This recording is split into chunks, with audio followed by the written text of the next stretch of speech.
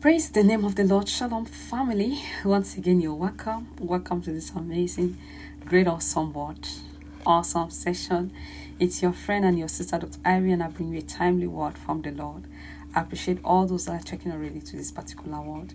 You always stand by this ministry. God bless you, blesses you amazingly. In the name of Jesus. It can no more be hidden. They can no more hide it. The expressions are so clear. Everything is so evident. They can no more pretend. They can no more, they can no more hide behind the curtains. Hallelujah. Your first time to click on my video, special thank you to you. Special welcome to you, returning viewers and returning subscribers. God bless you amazingly in the name of Jesus Christ of Nazareth. Let's all consider to like this word. It's a word for victory. It's a word for triumph. Praise the Lord. Hallelujah. Now, I have this word, like 2 days ago, the Lord gave me a word wherein he said, you gave them 10 in 1. In that word, God said you gave them 10 in 1. And this particular word of today is a continuation of that word, what God said.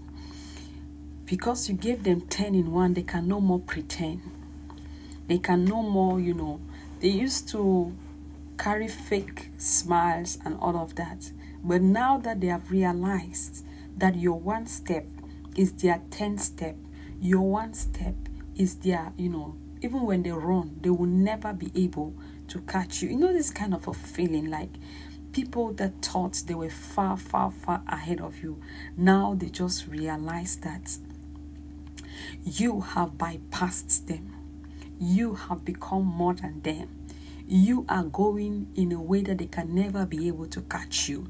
They can no more hide it. This is why, let me tell you, the laughter, the smile they used to smile with you in the past were pretense.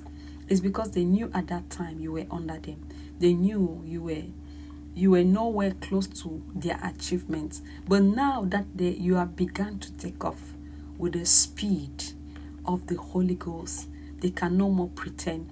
Many people will disconnect from you after this step that God is taking you through.